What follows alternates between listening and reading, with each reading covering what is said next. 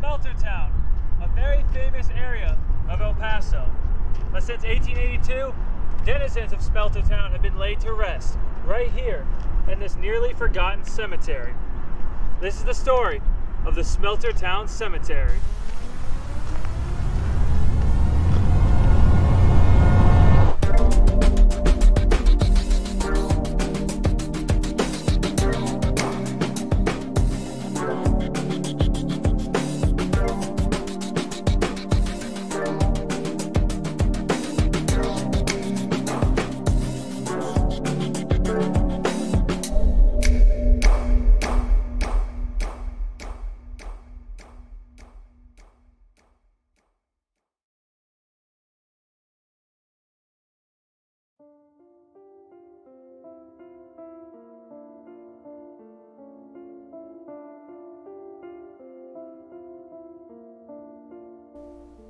The American Smelting and Refining Company, also known as ASARCO, would operate a smelter throughout the late 19th and early 20th century in a small community in El Paso known as Smeltertown.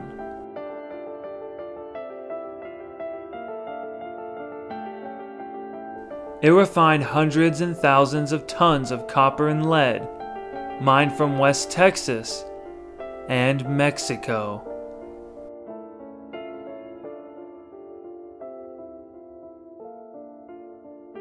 Smeltertown would continue to grow throughout the early 20th century. At the foot of Mount Cristo Rey, many people would begin to settle down, constructing new homes, a bakery, butcher shop, YMCA, and multiple schools and churches. At this point in time, Smeltertown was separate from the city of El Paso. It would be divided into two sections. The upper section, which was known as El Alto, is where the smelter managers would live. The lower section, which was known as El Bajo, was where the workers would live.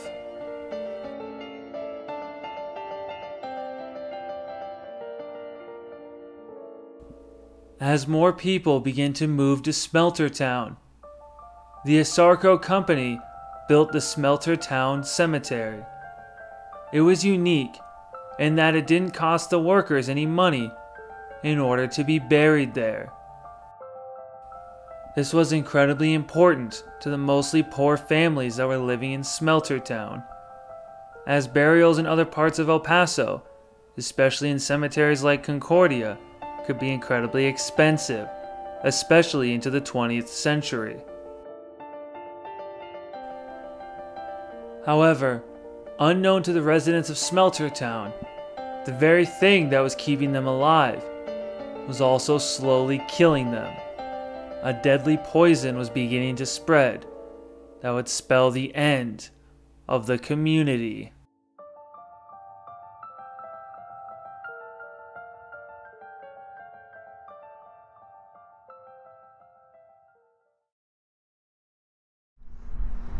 Well, this one of the gentlemen over there, his father was involved in fencing this area, and now his son decided that it needed some cleaning up.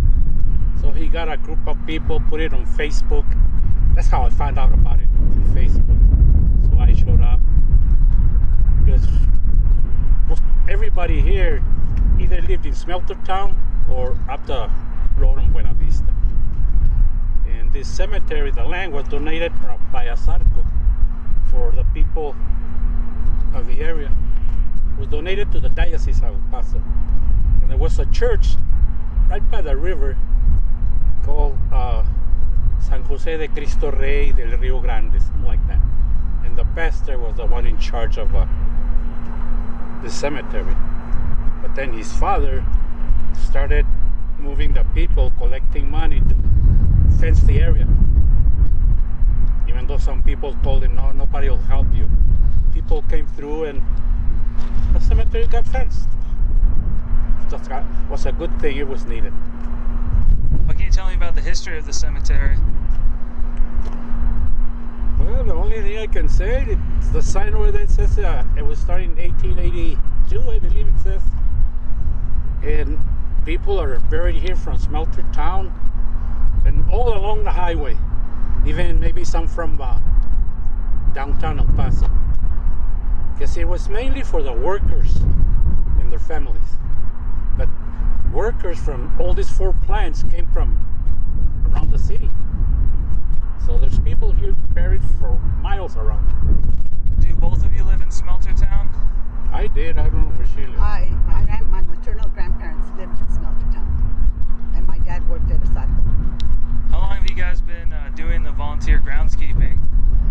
That's Willie. He's the one that's in charge. Him and I started last year. Last May we originally started it. Last May was when he first asked for help. And him and I were out here almost every day. Lalo would come and help us. One of his compadres or some of his friends, but mostly it was just us two all last year. And this year I haven't been here that much, but Looks like you guys have a lot more help now. a little bit more, yeah. A lot more. We just come show up. We call it volunteers on Saturday morning. And that's it. It's that kind of work that nobody wants to do. Since this guy started, I've known him all my life. Like I said, I saw him on Facebook. I said, sure, I'll go over there. Got nothing else to do on Saturdays. Gives you time to get out of the house because of the virus. This gentleman also volunteers at Cristo Rey. That's another story. Yeah.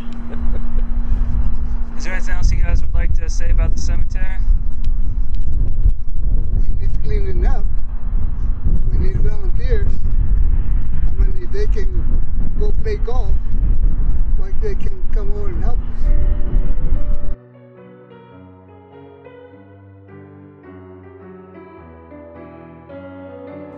Between the years of 1969 and 1971, over 1,000 tons of lead, 12 tons of cadmium, and 1.5 tons of arsenic had been released into the atmosphere from the smelter.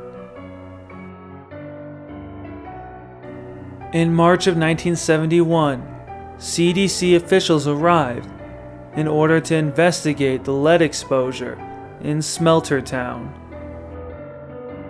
Philip Landergan, a pediatrician, led the CDC team. They wanted to know the effects of lead toxicity on children, which at this point in time, very little was known about. Following the investigation, the city of El Paso attempted to sue Asarco. However, they denied the claims of lead toxicity due to the smelter, and they began to fight back as hard as they could. Eventually, the company would lose the case. They would end up paying $680,000 in fines for over 80 pollution violations. They would also pay the medical expenses for all 134 children that were exposed to lead. After all of this, the company decided to demolish Smeltertown.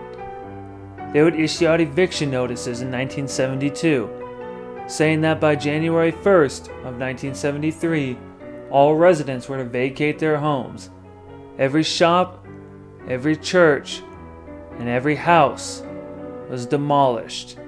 Everything except for the smelter, which would operate for 26 years after the closures.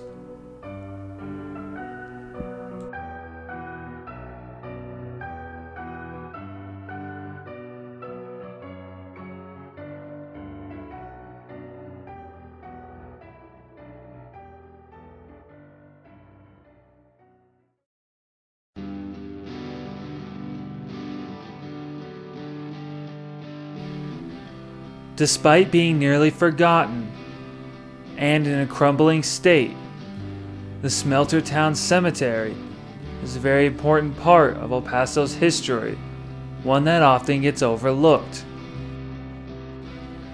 And now there are many volunteers who spend their time making sure that this piece of history is always remembered. Smeltertown and its cemetery will never be forgotten.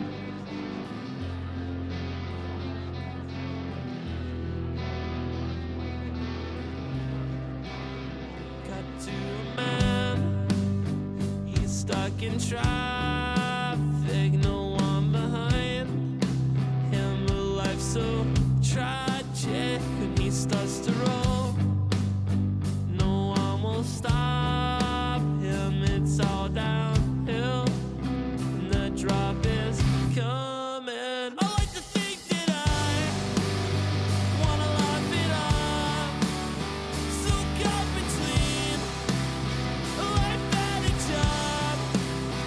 The air you breathe, the face you see, the eyes I don't think I recognize, staring back at me, and the credits start to roll.